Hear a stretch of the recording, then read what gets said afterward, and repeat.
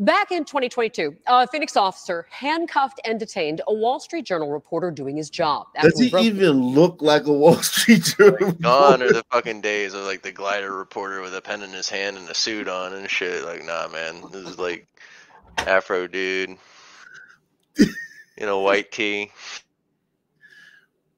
And the cop just handcuffed him for doing his job. Because, you know, if you're a black reporter on the streets, man, you're just as likely to get handcuffed by a cop as you are to, like, actually do your story. I mean, 50 chance, you know? Yeah, I mean, it happens all the time while they're out there reporting on, you know, the endless stream of black on black crime.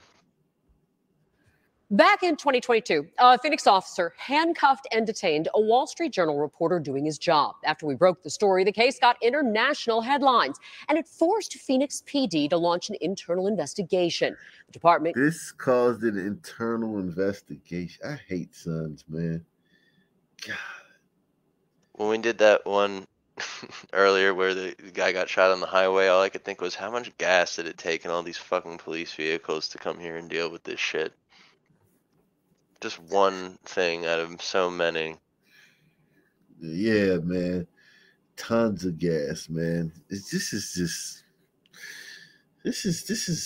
we're like, listen, let me say that I don't hate us. We're just annoying, man. I'm annoyed by us, man. We're very, very, very, very annoying. Cleared the officer of any formal discipline. But now a new city watchdog report says police botched their own internal probe, and the report criticizes everyone from the chief on down. Tonight. So get this straight. They did an internal investigation of the department. They found no wrongdoing. But now they're saying that they botched the investigation. Even though no wrongdoing was found by the officer, the investigation to find out if he was doing wrongdoing was not done right. So now they well, obviously because they didn't find anything wrong. Exactly.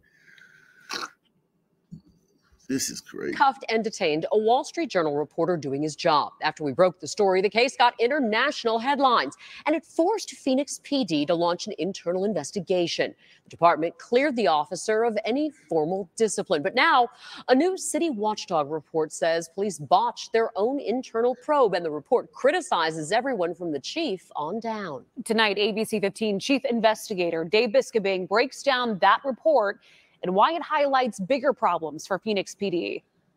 Think about the full picture here. This incident made international news, and it happened while Phoenix PD was under DOJ investigation.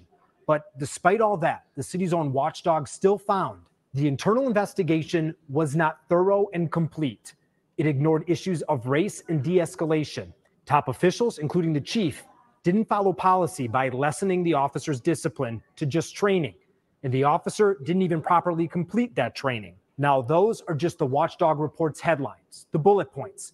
Here's how it looks when we take those full findings and put them with video of what happened. You do. I will leave.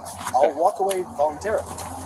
It was November 23rd, 2022, when Phoenix officer Caleb Zimmerman walked up to Wall Street Journal reporter Dion Rabowen outside of Chase Bank. Rabowen was interviewing people about a story on interest rates. The officer claimed Dion committed trespassing because bank employees told him to leave, and he didn't.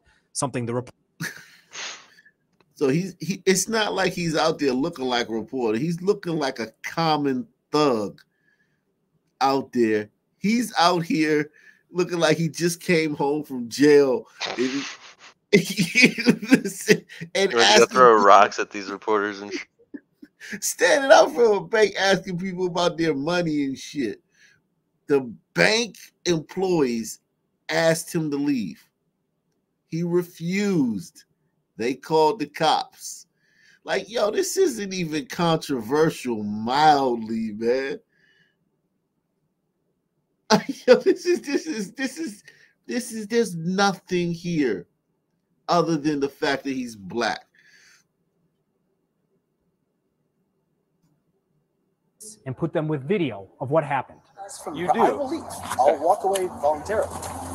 It was November 23rd, 2022, when Phoenix officer Caleb Zimmerman walked up to Wall Street Journal reporter Dion Rabowen outside of Chase Bank. Rabowen was interviewing people about a story on interest rates. The officer claimed Dion committed trespassing because bank employees told him to leave, and he didn't, something the reporter says wasn't true. Please record this. Do you really want to make this worse? Hey, wait. Right now, you can still. I told you I would voluntarily leave. Okay, that's not an option right now. Why is that not an option? Because I explained it to you already. Did you listen? This is a monitoring report from Phoenix's Office of Accountability and Transparency, or OAT. It's the first monitoring report it's ever released, and it opened this monitoring case because of our story. We did not need to cuff him. Now, when it comes to what you just saw, it said OAT's review identified several opportunities to utilize strategies that reasonably. Yeah, and they're looking at it because nothing happened. But the only reason nothing happened was because they handcuffed him. You can't judge what would have happened. Well, he didn't assault the officer. Well, he was handcuffed. That big old fucking guy, you saw those muscles on that guy? Who know? The cop doesn't listen. The cop is driving around in this fucking cruiser, right? And we got any cops in the building, come on up. Cops driving around in this fucking cruiser, patrolling the neighborhood, or whatever his beat. He gets a call over to dispatch. Hey, man, there's a guy at the bank. He's outside trespassing and he won't leave. 10-4, we'll be over there. They fly over to the bank because it's dealing with a bank. Heart's probably racing. Gets there. It's this fucking guy in a fucking big-ass fucking 70s ABA afro and shit, in a fucking tight-ass white tee with muscles everywhere and shit. And he's supposed to be some fucking Wall Street Journal reporter. And he's giving you a fucking hard time. And now the end result of this is you being investigated. Your entire department being investigated by the Department of Justice. And then a year later, them coming back and saying the investigation you did was fucked up and you're in more trouble. Yo. I love how they keep telling you he's a reporter like it has anything to fucking do with the fact that he was asked to leave. Oh, all this trouble over this little incident, and it makes sense because look, if he had died, this country would have burned, cities would have burned. His big afro head would be on a bunch of different statues now. Right.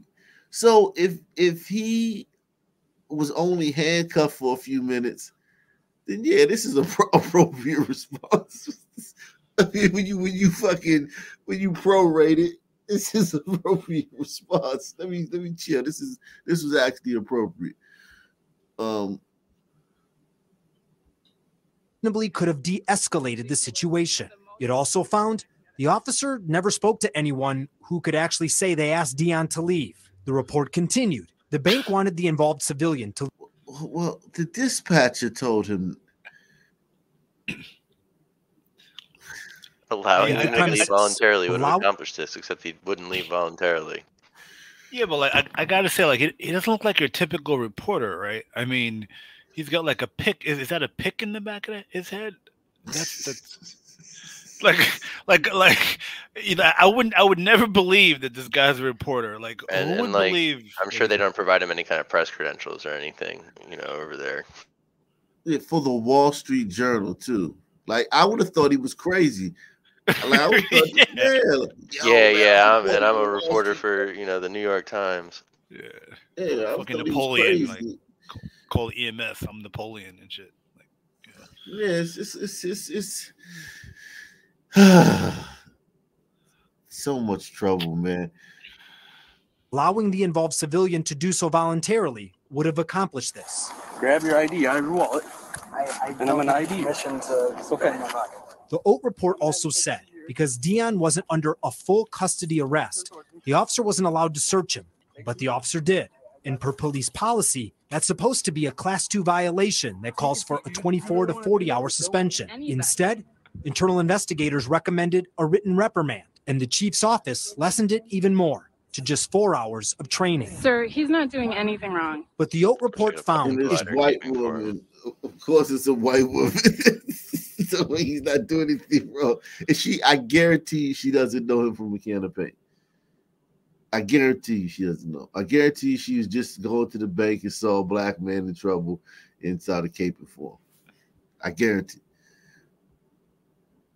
Chief's office lessened it even more to just 4 hours of training. Sir, he's not doing anything wrong. But the Oat report found issues with that training too. The officer claimed he did 2 separate 2-hour training sessions at the same time. Quote, not only did the involved officer receive a substantial reduction in discipline down to training, but it appears that they did not even fully complete the mitigated consequence for the unlawful search. Want to be taken. We interviewed Dion when we first broke this story. At every stop, I'm saying, hold on, why is this necessary? I don't think we need to do this.